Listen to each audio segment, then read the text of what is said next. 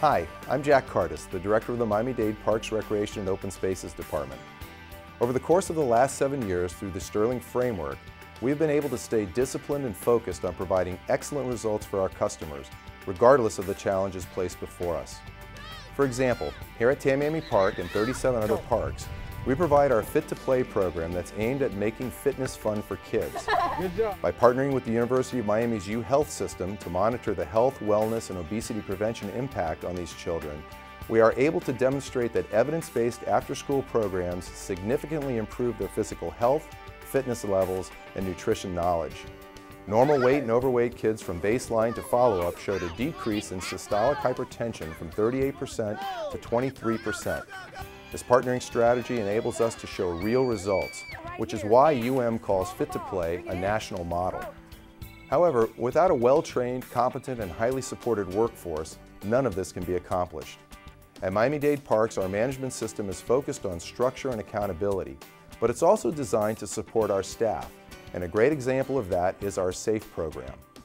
Through training, dynamic pre-work stretching exercises, and safety awareness posters, we have decreased the number of workplace accidents and made a positive impact on the employee's workplace environment. The SAFE program helps staff to stay focused on the customer, and that's an invaluable benefit.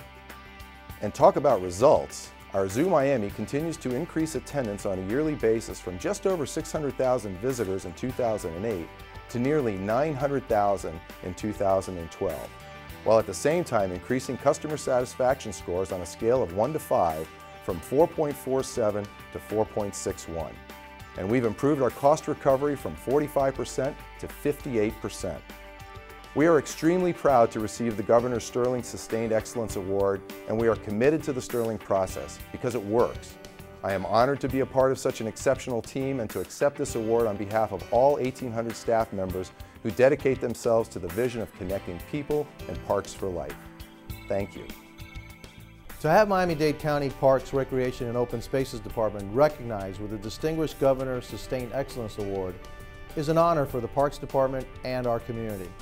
A great park system is essential for the creation and healthy growth of a livable community because it helps to make it a more attractive place to live, work, and play. Outstanding parks, recreation, and open spaces are drivers of an outstanding quality of life in every great community. Thank you, Governor Scott and the Sterling Council for this honor, and congratulations to Miami-Dade Parks. You were the first Parks and Recreation agency to ever win the Governor's Sterling Award in 2009. What an honor.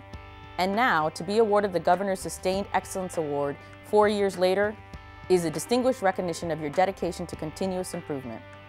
Parks family, your passion and commitment are a source of pride for Miami-Dade County. Congratulations to you all, and thank you, Sterling.